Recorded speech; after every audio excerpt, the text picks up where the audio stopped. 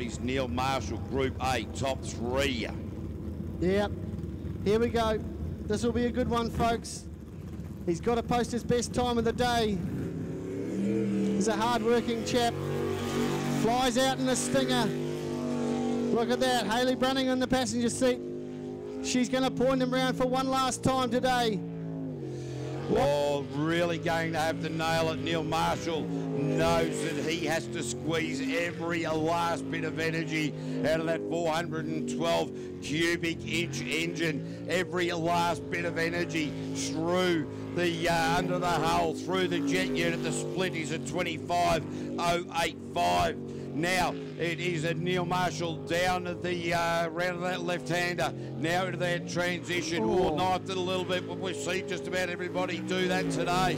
So Neil Marshall gets through the chicane at the bottom now. Ramps up the pace into the big sweeping right-hander at the end of it. A couple of left-handers. What's the time going to be? Neil Marshall, 51.147. That is the time to chase. So Neil Marshall, 51.147. Both Ollie and Cy have gone quicker than that. They have. But they haven't gone quicker than that in the top 3. That is correct, KV. Now this shapes up. This is a heads or tail battle. I've backed the Nova Scotia crack team all day, man. I'm not about to change my thinking now, right? So let's go. Ollie, you've probably got one last chance, mate, to put it out there.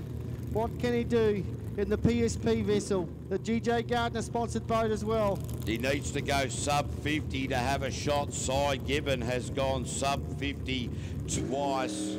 Jess is saying, come on fella, go, go, go, go, go, as she waves her hand as they jump out of the chute. They come up through the centre of the track. Yeah, he's gone from top to bottom in next to no time. Scoops around like a donut, comes back past the corporates as he swings his bottom end. Oh, yes. Oh, really untidy on the exit into that left-hander. Really now throwing the boat around. That's going to slow it down. He's going to have to chase this super, super hard now. He sure will, KV, as he gives us a big spray back up. He'll be disappointed about that, but he's got to put that behind him and finish this lap in style. His split was quicker than Neil Marshall. There is no doubt about that. Oh, untidy into that right-hander as well. Oh, Ollie Silverton, the pressure is on, and he is overdriving it, oversteering it, something we normally don't see. So Ollie Silverton feeling the pressure across the line, and it is 50.266, so he goes to P1 at the moment. Cy Gibbon yet to come, but Cy has gone sub 50 twice. Oh, Ollie Silverton frustrated. You can see that. Absolutely, Caver. He won't be very happy with that. They're talking about it as they come through the chute now. They know that may not be enough. They would have had to do a little bit more than that, you would have thought. But Cy Gibbon, he will give it. He's been chasing him all day, and that's a very untidy run from Ollie and Jess. But, hey, folks, that could be enough. He's finished. He's got his time, KV. He's done his 50. Here we go, folks. This is the be-all and end-all. Boat number 5, the Nova Scotia Crack, goes through the course for the last time as he comes around the top of the bend now. Back through the middle. Look at that clear water coming off the back as he swings down past the commentary. Oh, nice line through there. Nice line there, KV. As he comes and flicks the back end of the boat out, he'll come back through this little hairpin. Oh, look at the style of this boat and the split time. It's a 24.3. He's quicker than Ollie by 0.3. He's done that in the last 3 runs, quicker than Ollie Silverton by 0.3 of a second. Oh, a little bit of an ease off there. Cy Gibbon, he's gone the wrong way. He's made a mistake. He's just thrown it away. Ollie Silverton will undoubtedly take this win.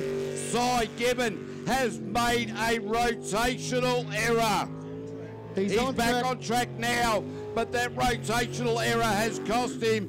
Bang! Ollie Silverton and Jess said take the win.